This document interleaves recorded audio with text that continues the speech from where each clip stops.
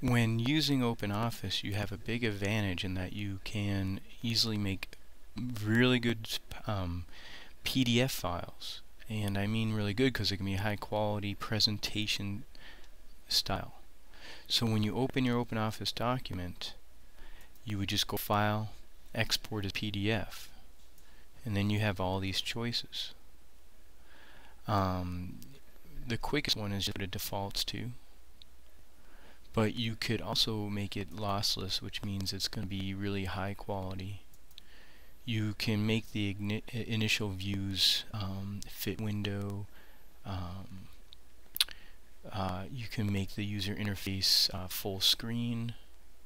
You can hide menu bars. So again, it gets pretty intricate. Just look around, you'll see, but overall the default is fine. This is a good one to send.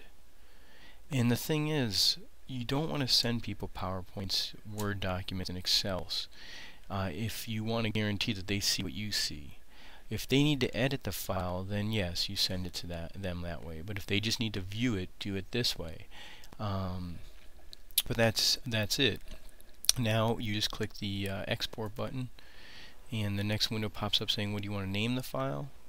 Give it a name, and it shows you where it's going to end up, and you just click save, and you now have a PDF in that folder of anything.